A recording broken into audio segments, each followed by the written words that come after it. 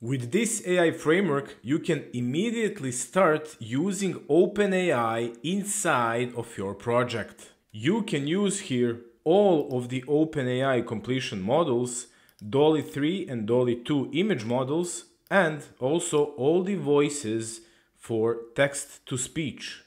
You can create whatever you like. Basically, there are no limits. If you've seen one of my previous videos, I created a wizard AI assistant, which is answering always in wizard manners. And to create something like this, I'm going to show you exactly what you need. First thing you need to do is to go to the public GitHub repository. It's Orcish AI Next.js Framework. I'm going to put it in the description below. And you just clone this code on your local machine. I always use SSH. You can use whatever you like. And then you just need to run it. It's extremely easy. You just install all the dependencies and then run it on your local machine. And after that, you're going to need OpenAI API Key. So for that one, you need to open an account on the platform.openai.com, and there you go to API keys, and here just create a new secret key for your project. In our case, we are going to create for the AI framework like this, and we are creating a secret key. And now we just copy this key and put it inside of our environment file. So when we copy this one, and as you can see here in the README file, we have the environment file, and inside the OpenAI API key, you just paste your newly created API key. That's it. And now immediately you're able to use the Orcish AI Next.js Framework. So you can follow the guide from README if you'd like, but I'm going to demo it for you now. So here we have our working Orcish AI Next.js Framework, and the first tab is the completion. Here we can ask OpenAI whatever we want. This is basically ChatGPT just inside of our Next.js application.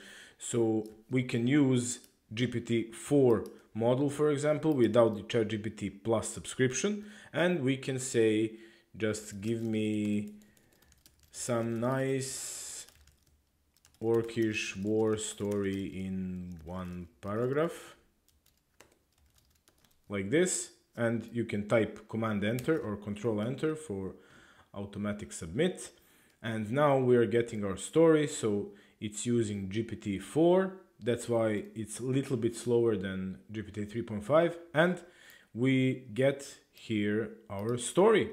You can use this API in any way you can imagine. It doesn't need to be from an input. It can be something programmatically in the backend, and you can get different things. For example, in one of my next videos, I'm planning to create a meal prep that you can like just click, give me a 7-day keto diet, for example, and it just brings you back. So you can write these prompts inside the code behind.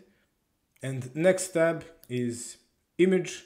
So this one is definitely the most fun part of Orcish AI Next.js Framework. So here we can ask for any image prompt that we want. So we can say, give me an orc eating, or just like this, orc eating an ice cream in the middle of the forest in photorealistic style. And this one should be interesting. So DALL-E 3 for me is the best image model right now because it really gives amazing images. And all of the images that you've seen, for example, this one is also built with DALL-E 3, the logo for Orcish AI Next.js Framework. And all the logos I built are from this one. And let's see our image. How does it look? It's interesting. So this is our orc eating an ice cream. It's not really photorealistic. This is more like some cartoonish, but it's amazing with the details and everything.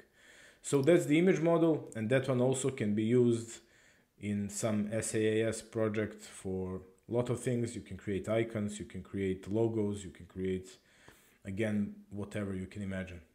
And third one, text to speech. It speaks for itself. You can just write whatever you want. Hi, my name is OrcDev, like this video, and we get the voice output. Let me just put my volume up and listen now to this. Hi, my name is OrcDev, like this video. And you can choose whatever the voice you like. I think Alloy is the female voice, and get the voice output. It's pretty fast, as you can see. Hi, my name is OrcDev, like this video. And this one also can be used for a lot of things, for AI assistants or for anything, again, that you can think of. These are the 3 most important features from the Orcish AI Next.js Framework. Other than that, there is also nextauth in the behind, which you can just uncomment inside the header here, and you are going to be able to use it with the Google sign-in. Beside that, shadcn is used for all the components. You probably recognize it here from the drop-downs and buttons. And also trpc is used for the creation of all the routes. So if you go to the gpt.ts, here we see that we have 3 mutations. One for completion, one for image, and one for voice. And only thing left is to implement Stripe payment system and some kind of token system where users are going to be able to pay for the tokens in order to use this AI. I'd be more than happy to see that one of you builds some interesting project with this framework. Also, I'd like to hear some ideas what can I build in one of my next videos using this framework. I think this is a great starting point for creating your own AI project, and it's completely free on my GitHub account. You can check the repository below. If you check it out, put a star on the project, let me know that you like it and that you are going to use it, and I'm going to be happy. And for more cool projects like this that we're going to build together, subscribe to this channel.